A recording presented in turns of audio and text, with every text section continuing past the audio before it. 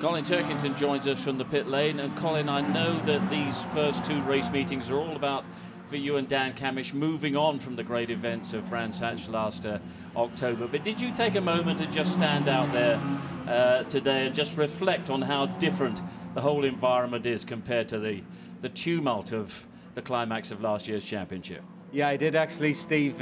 We did a track walk on Friday night, and straight away all the memories and flashbacks and moments from the 2019 final, all the good and the bad moments come back. But thankfully, when I'm out there with the helmet on this year, I don't think about it. But yeah, Brands Hatch has held many good memories for me, and for sure that last year was definitely the highlight.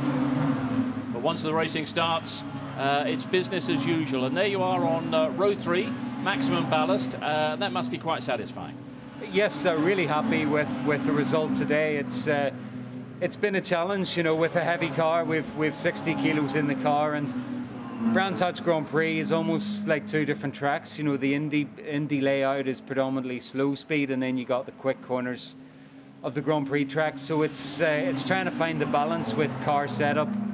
Is not easy at the best of times, but then when you make the car heavy, that just makes it all the more difficult to tame. But that said, we got there for qualifying. I did have to hang on to it a fair bit out the back, but you know, I was able to pull the lap time out of it. And you know, once again, the 3 Series is really strong at Brands, and of course, Tom Oliphant, my teammate, is right beside me. You know, we posted exactly the same time to the thousandth. So.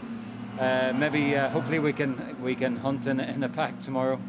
The other new challenge for you and everyone else on the grid: back-to-back race weekends.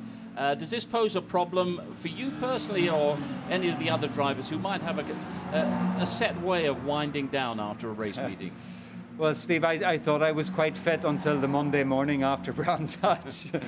Yeah, when I stepped out of bed, every part of me ached. You know, we're just not used to doing 3 long race runs in the heat in one day, so it did take the rest of the week to recover. But I'm feeling fresh now, ready to go again, and excited to be back racing again within 1 week. So it's no problem. If you get the rest in between, it's fine, and I think just we're all excited to be here again.